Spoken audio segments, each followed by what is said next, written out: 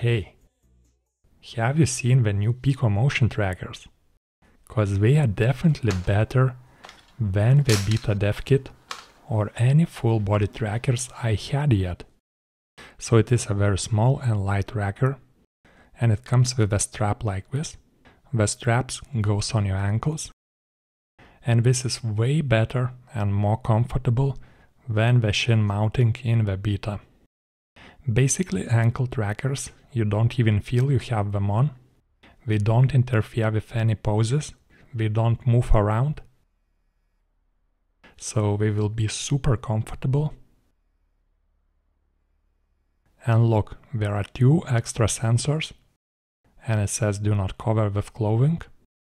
And if we open tracker teardown, look, there is an LED ring, the same one we have on ringless controllers, which means these trackers have 6 degrees of freedom, or in simple terms, the tracking quality is on a level of the Vive trackers and your hand controllers, which is very good.